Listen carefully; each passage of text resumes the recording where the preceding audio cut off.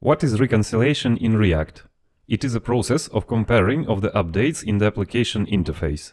Reconciliation relies on React Virtual DOM. Want to learn more? Let's go! As you already know from my previous video, the virtual DOM is just a JavaScript object that represents the real DOM tree. When any changes occur in the application interface, the first thing React does is create a new virtual DOM for the component where the changes took place. It is important to note that the rest of the application, whether it's the virtual DOM or the real DOM in the browser, stays completely untouched.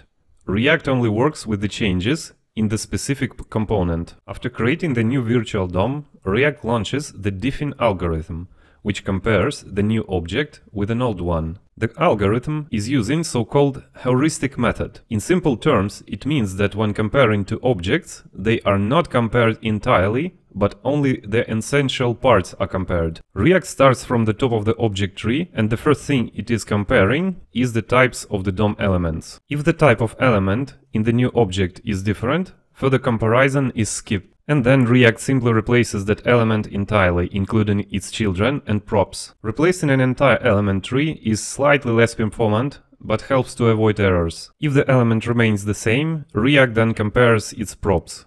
Content, class names, children, and so on. Only when the comparison between the old virtual DOM and the new one is completed, React applies the changes to the real DOM, the one we see in the browser. It is essential to remember that the reconciliation process we've been discussing for a few minutes actually takes tiny fractions of seconds, because all these computations happen in React memory. More to say, these computations are highly optimized because of usage of this heuristic method. When there are some frequent changes to the user interface, React utilizes a technology called batching. Deep dive into batching is a topic for another video, but in short, React doesn't apply each change to the real DOM at the moment it's computed. Instead, React collects several changes in one package and applies them to the real DOM all at once. I'll make a separate video on React batching, so stay tuned. That's all you need to know about reconciliation as a React developer. Thank you so much for watching my tutorial.